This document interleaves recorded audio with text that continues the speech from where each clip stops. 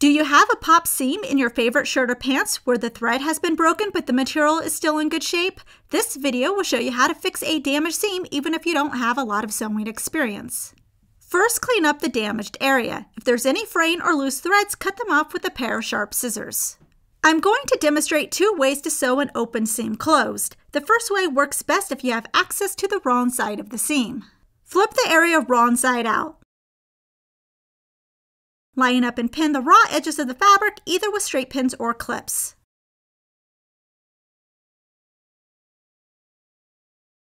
Put a matching color thread on a hand needle, giving yourself about a 4-inch tail past the eye of the needle. At the end of the longest part of the thread, tie a knot. I want to connect my stitch from this side of the damaged area to this side of the damaged area, and I'm going to be doing a running stitch. I want the stitch to be as straight as possible from this side to this side, so I drew a pencil line just to give myself a guideline. Now I'm using a contrasting thread color, but this is just so it's easier for you to see. Obviously you want to use a matching one. We'll be doing a running stitch, and the first stitch is I'm going down into my material, but I'm not going right where the damage starts, but a little ways inward. This will hopefully keep it from getting more damaged if we start a little ways in.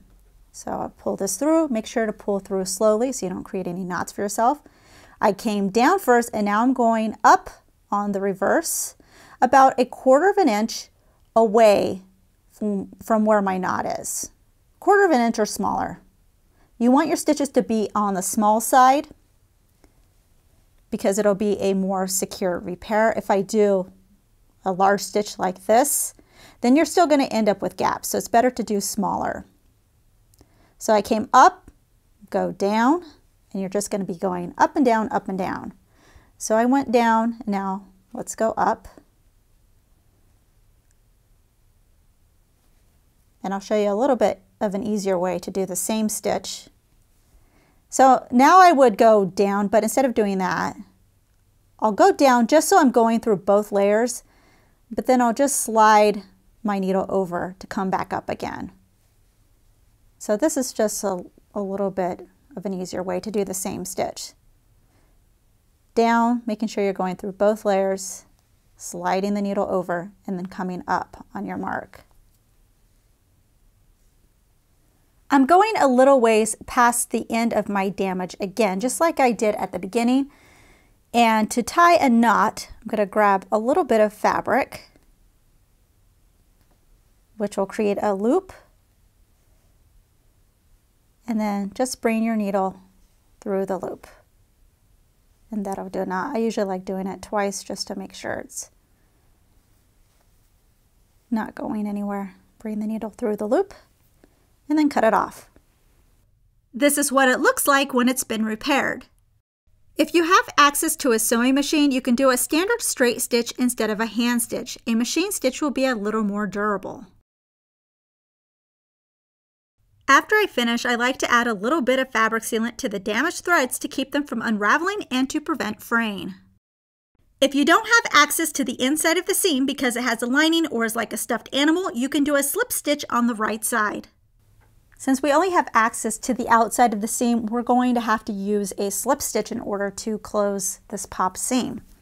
I'm again using a contrasting thread color, but of course you want to use a matching one, especially for this, because we really don't want to see it. If you're doing something like a stuffed animal where it's more fur rather than the flat fabric that I'm using, it's a little bit more difficult. So you're just going to have to do the best you can, but at least with the fur, it'll kind of disguise the repair once you do it a lot better. You just need to make sure that if you do have a fur type material that you're trying to repair, that you're actually grabbing the fabric part and not just putting your needle through the little furs on the outside. Otherwise your stitches are just going to go through the hair or the fur and then come out later. So we'll start here on the end. I'm actually pulling apart so I can get access to the inside fabric and then coming out on the folded edge.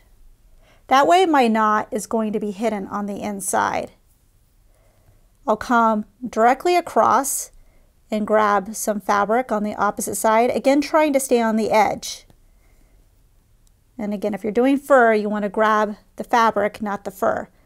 And then if I gently pull it, you'll see it'll start to close. If you're using a matching thread color, then it's going to be less noticeable than my black. So now I'm going back to my first side, grabbing a little bit of the fabric, gently pull it close, and then come back to this bottom edge.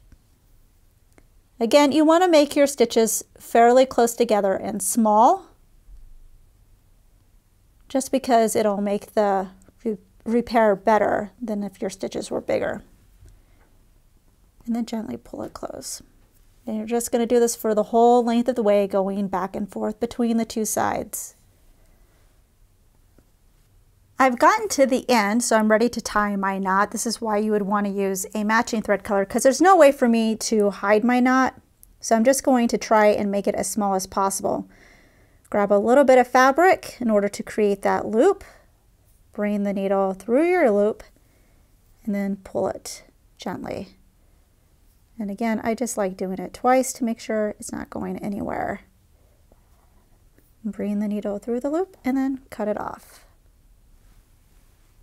Regardless of damage to the seam, you can always repair it to give it extra life and it'll look as good as new.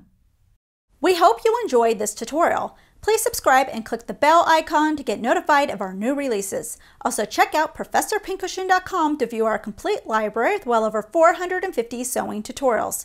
If you would like to directly support us, you can join our YouTube membership and earn some exclusive perks. Thanks for watching!